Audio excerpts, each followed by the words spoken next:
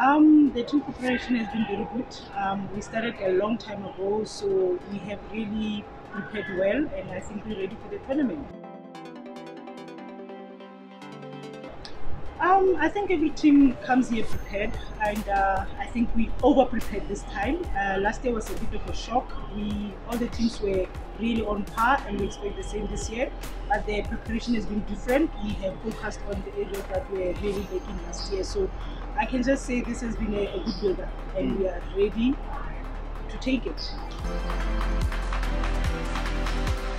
I think the blessing about Crinums is that we always focus on the depth, and we had a lot of depth, and we are known to be producing youngsters. So it has never been a problem. Yes, players have to step up now that we are short of 3 players that are now representing the Proteas. But it's a great opportunity, as you say, for the youngsters to step up and show us what they can bring.